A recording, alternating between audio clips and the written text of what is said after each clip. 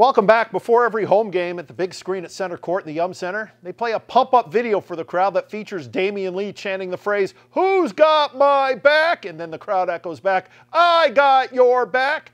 So we went to the University of Louisville campus today to find out if the U of L student body still echoed that statement. It's very unfortunate. Just want to say, still support Ramsey. I still support Pitino. Great coach, great president of this university. He's done a lot. And Pitino, he works extremely hard. Everybody still got their back. We need to show them that we still got their back, even though there are these trials and tribulations.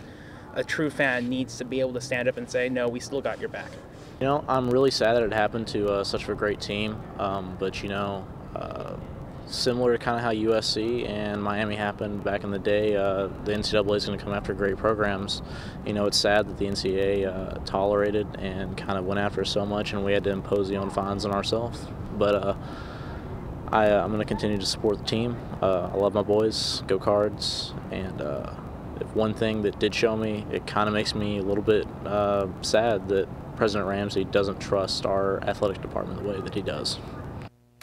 TJ Beisner from KSTV, is this decision right or wrong going to help really define the Pitino years at U of L? I think it'll be a little bit tied to what happens next. How he rebounds from this. Certainly he's had a lot of success, but there have been other issues that have popped up from time to time. I think the final chapter is being written.